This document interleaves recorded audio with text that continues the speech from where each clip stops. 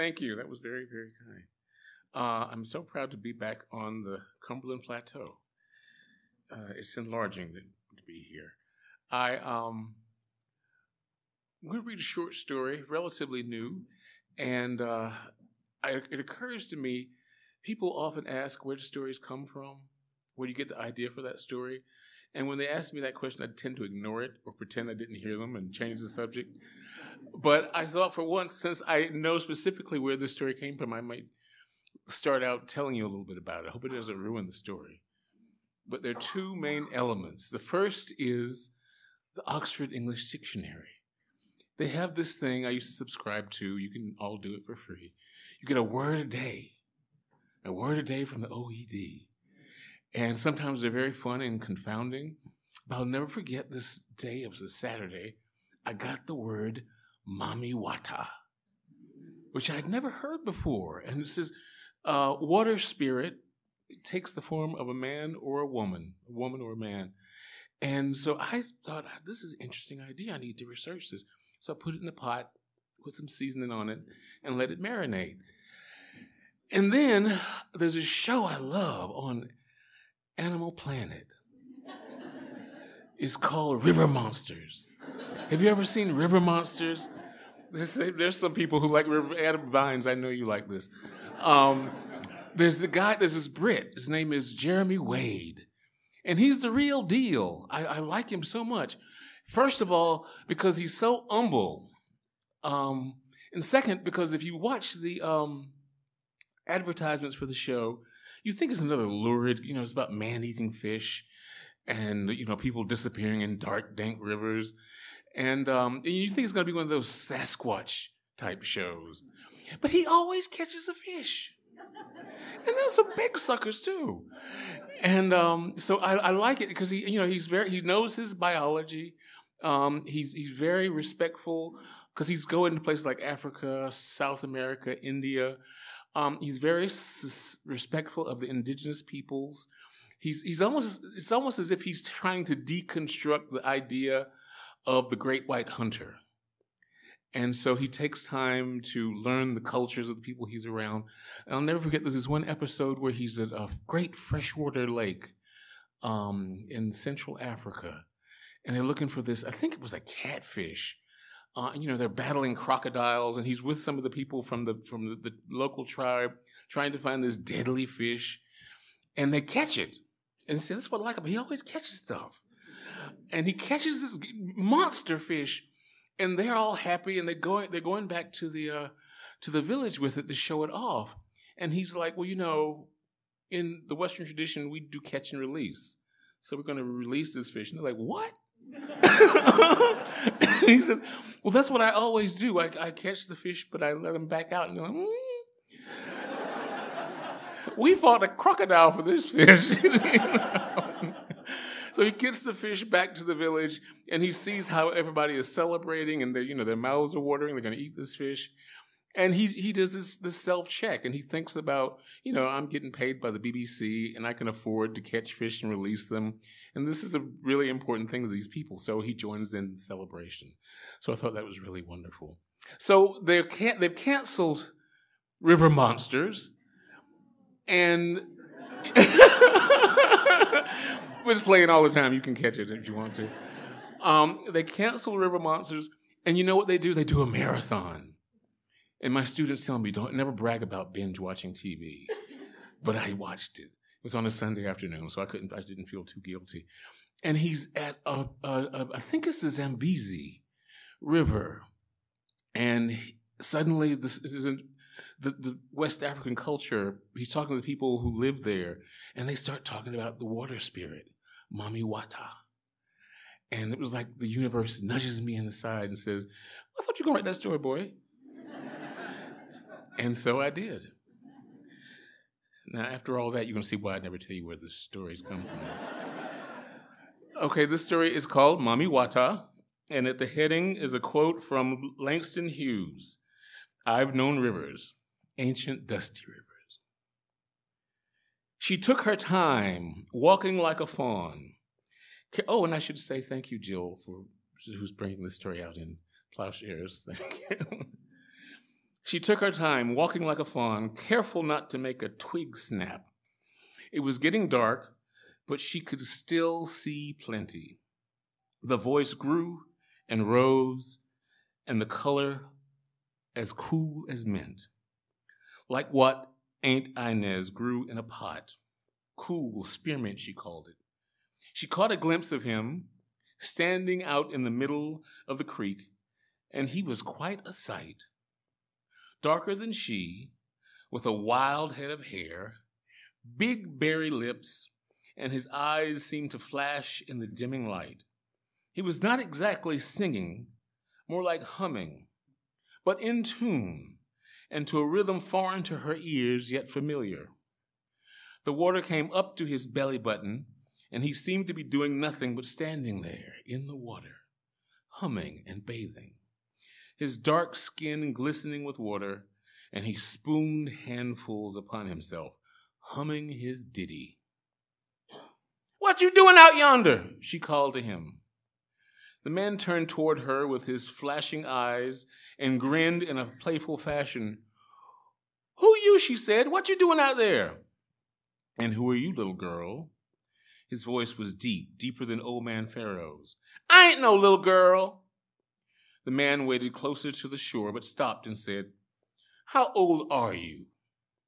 "They tell me I'll be 10 and 4 come next moon." She stood on the shore, he stood in the water, for a quantity of minutes eyeing each other, she with curiosity, him with placidity. "What you doing out yonder then?" "Just standing." "What you watching for?" "You possess a great many questions for a 14-year-old girl." "Aunt Inez said I got gumption." "I suppose you do. Do you like catfish?" "Who don't?" Another question. "Come back tomorrow and I'll have one waiting for you." "Where you live at?" "Wherever I take a notion." She grunted. It was getting dark, and she did not want to be down there at the creek's edge in the dark. "You better come out of here. You better come out of there, son." "Why?" "It ain't safe." "You think you're safe where you are?" "Safer than standing in that black creek. Ain't you afraid of gators and moccasins?" "Not really." "Come back tomorrow." With that, she backed up slowly until her back came against a tree. She turned and dashed up the trail. When she got back to the camp, Aunt Inez was standing by the kitchen. "Where you been, gal?" "I seen a rabbit. I went a-hunting it." You aim to catch a rabbit barehanded, gal. You ain't never caught no rabbit. Why are you rabbit crazy today?" "Seem like a smart thing to do?" "Girl, I have told you time and time again not to stray too far from camp, alone without menfolk with you. You never know how far them dogs and catchers will come out here. You and Uncle Pharaoh say they ain't gonna come this far into the swamp. Ain't no telling. We always got to be ready to run." Aunt Inez looked her up and down, taking her in. Amanda could not tell if she was approving or disapproving. The older woman sucked air through her teeth. "Go fetch me a pail of rainwater from that barrel over there and bring me some more wood and be quick about it." It did at this point occur to her to tell Aunt Inez about the humming, bathing man out in the creek. But when she opened her mouth to speak, no words fell out. This worried her the way a mosquito bite worries. She went to fetch the water and the wood. She could smell the fish stew on the fire. That night, her dreams were populated by dark men with broad shoulders emerging from the creek. They were not nightmares, but they left her feeling uneasy and querulous inside, and to feel curious things in curious places. The next day, after a breakfast of leftover fish stew and cornbread, the crawdads were even sweeter the next day, she spent the morning splitting wood and weeding the corn rows.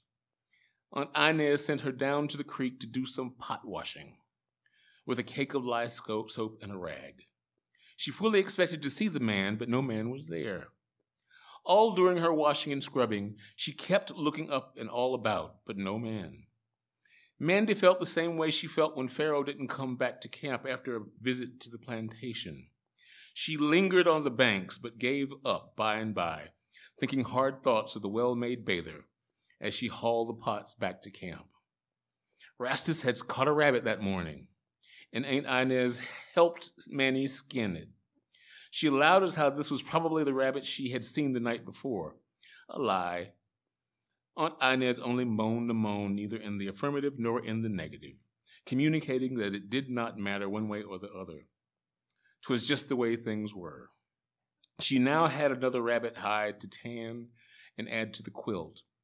Mandy loved to spend time rubbing her hand up and down the large tapestry of rabbit fur, black, brown, snow white, and mottled, so strong over you against the cold.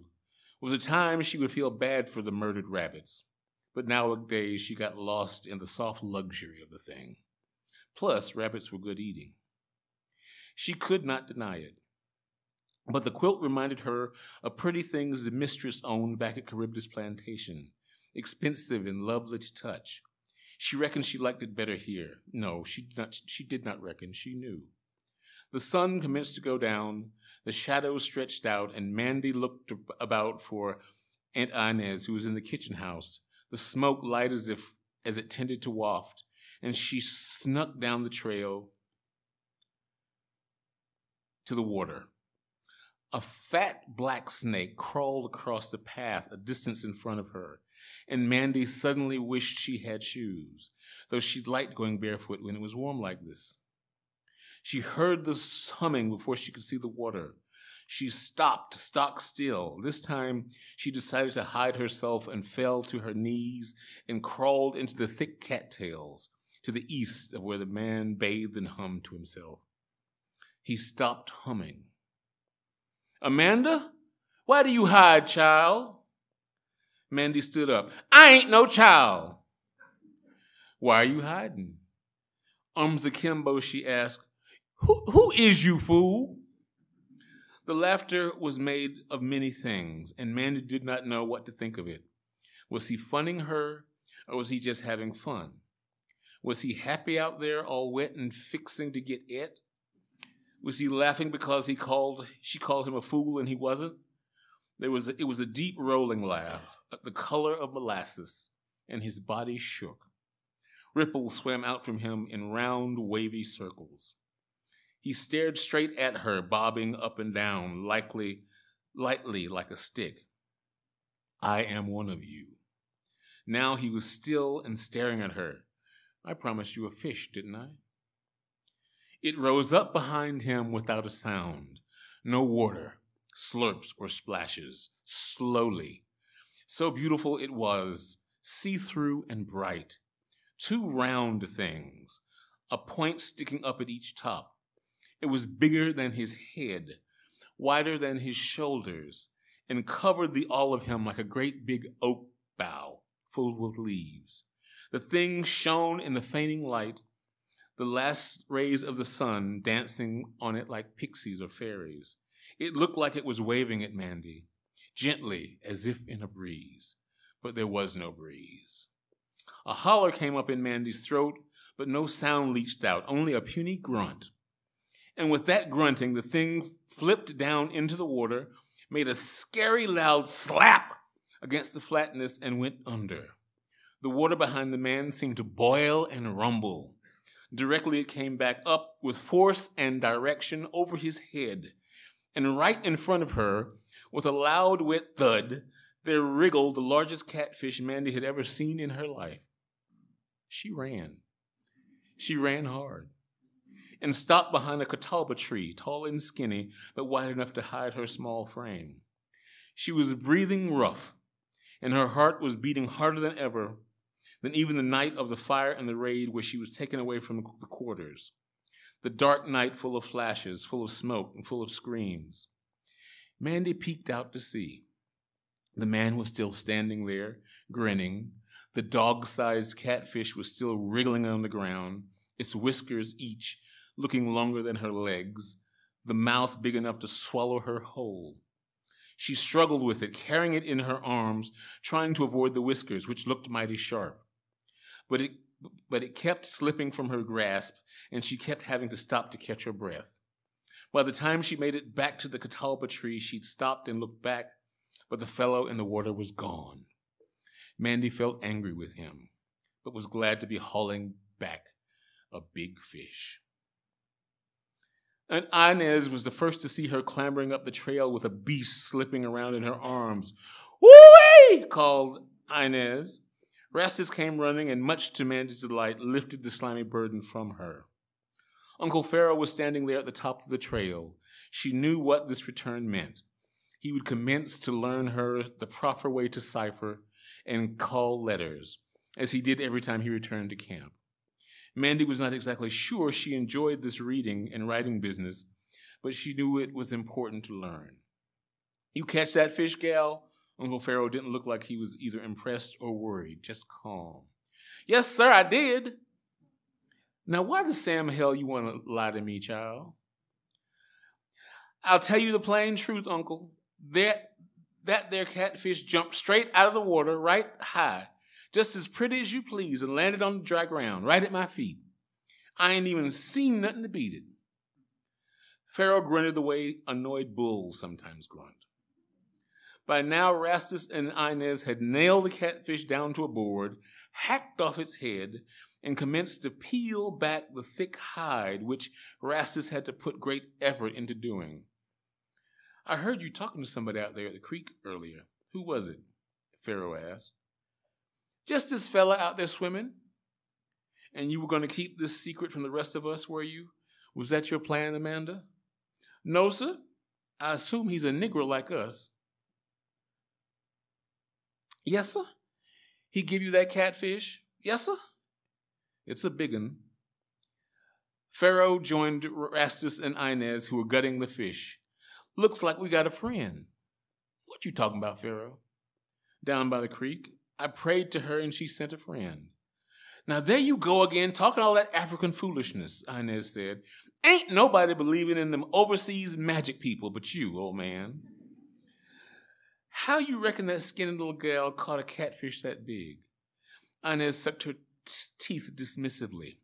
"Mandy, go fetch me some water, gal." Upon her return, Pharaoh put his hand on Amanda's head.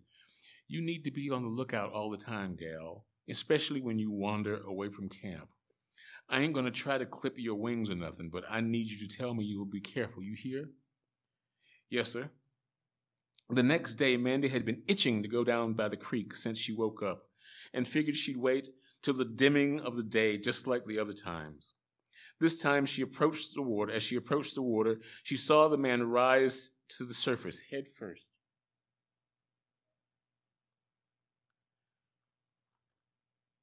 "Hey, Amanda." "Hey, yourself. Was that old fish good?" "Sure enough." Mandy found it difficult to look him directly in the eye today. "What was that yesterday? That thing you brought up out of the water?" "That was me." "What you talking about, that was you? What does that mean?"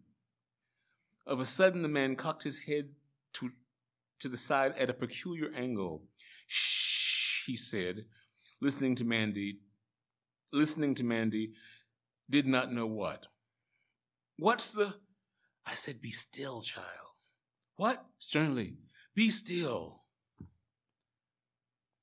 By and by, she heard in the distance the baying of the dogs, hounds, no doubt, and a great crashing, not too terribly far away, it sounded like. "You need to come with me right now." "I need to do what?" "Don't be afraid, child. I will protect you." The man spread his big arms wide open, and Mandy felt herself impressed by how wide they were. Pharaoh always said they were bound to be found out, to always be ready to pick up and run deeper into the swamp. The dogs were getting closer, and she could hear the voices of the catchers hollering. She figured she couldn't run back to camp in time. Besides, "Come to me, child. Get in the water."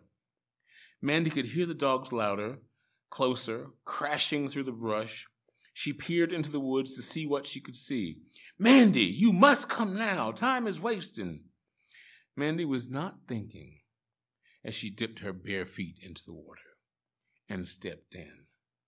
Not too cool at all. Warm like rabbit fur. Warm like a belly full of hot chicken. warm like a freshly picked ear of corn, warm like a ripe tomato, warm like Aunt Inez's hands. Thank you.